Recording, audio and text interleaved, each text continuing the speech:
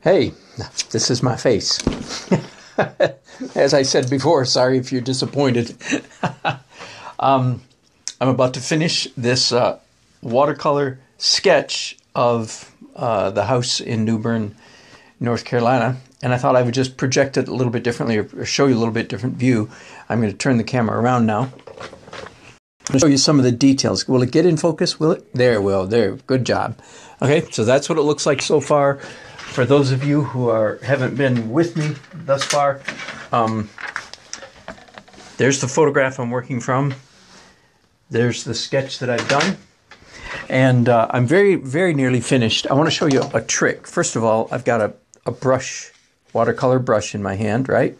The opposite end, let me get that in focus, the opposite end of the watercolor brush, there we go, I stuck in a pencil sharpener for two reasons. One, I needed the brush to be shorter than it was to fit in a certain carrier. And the other reason is so I could do things like this. So one of the things I did, can it get in focus? Come on, come on, come on. Okay, I have to pull it back. Is I've done a bunch of opaque, essentially gouache, opaque watercolor stuff here to hit highlights. But they look pasted on and artificial until I come in and do this. So I've just got the wooden sharp end of my pencil. I don't know if you can see that. Come on, focus. There we go. So up here, you'll notice I have not done that. And down here, there we go. Down here I have. And you see how this looks so much more organic and like it fits in. Sorry for shaking you around a little bit, but let me show you just some details of how this is done. Come on, camera. There you go. Okay, so it's just basically the end of the wooden end is wet, and then with the sharpened stick, I come in here and soften not every edge, but most of the edges. Here's something I've learned really well in this last year. There's much more great of a danger of too many hard edges than too many soft edges. You almost can't have too many soft edges, but it's easy to have too many hard edges.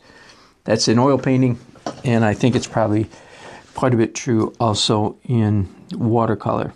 So just by coming in here and softening all of these edges, I'm hoping also that my cheat, and some of you know what I mean by that, using an opaque paint in watercolor is cheating. As I said yesterday, though, however, if some of the best watercolorists in the world, like Alvaro Castanet, can cheat, then why can't I? I don't know. Come on, is that going to get in focus? I'm sorry, having a harder time getting it to focus, and I know I'm shaking you all over the place. My apologies. I'll put you back on a tripod in just a minute. In fact, here, I've got this little bitty tripod. Let me carry you around to part of my studio. Here it is. I'm sorry. I walked the wrong direction. It's over here. I'm going to turn the camera around for a second, just so I stop. I'm driving you nuts, aren't I? Sorry about that. I'm still driving you nuts. And I keep hitting camera turnaround symbol. There we go. Okay, so I've got this nifty little tripod that I just bought the other day. A tripod for holding cameras. Oh, and here all of a sudden I just realized there's a major flaw in their design. It only holds cameras sideways in portrait. Boy. Okay, so now I know. Whoops. Not a good idea, in my opinion. Not a good product at all. Wow, they get a real negative. There's no way to turn it vertical, so you can't even use it for Facebook. Wow. Okay, didn't notice that when I bought it. I know they were cutting corners, but really?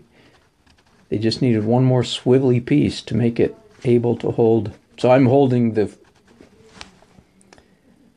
Well, you guys are seeing a horizontal image, aren't you? There we go. I was going to say I'm holding it there so you can see it. Well, I wasn't. Now I am. Anyway, okay. You don't need to watch me do too much of this. Let me show you. Here's some of the branches. Same thing down here. I've got opaque paint indicating sunlight hitting some of these branches down there. Do you see that? I'm going to call that good enough. Thanks for watching. I am going to post this finished image on my Facebook very shortly. And thanks for watching another daily art adventure.